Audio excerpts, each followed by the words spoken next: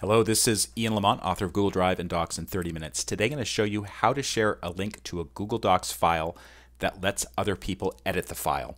If this video helps, please take a moment to like it and follow me. Let's get started. This is Google Drive. I'm going to open up the shipping label right here in Google Docs. And you can see that it's very basic. Let's say that I want to share it with other people who are not my company, and I want them to be able to make changes. So for instance, maybe they need to change the purchase order number. This is how to do it. Go to File, go to Share, Share with Others. By the way, this is the same in a Chromebook, a Mac, or a Windows PC. It all works the same way. I just recommend you use Google Chrome when you're opening up a Google Docs file. So this is me. Right now it says General Access. Anyone with the link can view it. So what I want to do is, first of all, make sure that it is anyone with the link. Don't choose your company and don't restrict it. And then change it from viewer to editor.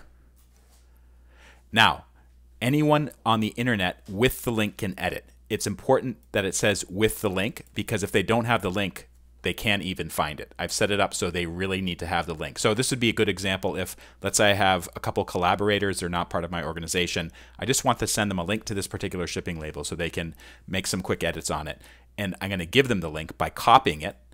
It says link copied, and then I can just email it to them, stick it in Slack, stick it in an instant message, what have you, and they'll be able to open this Google Doc and make changes to it. Make sure that you want to let them make changes to it, because if you don't, of course, they might overwrite what you're doing or cause other issues with a particular document.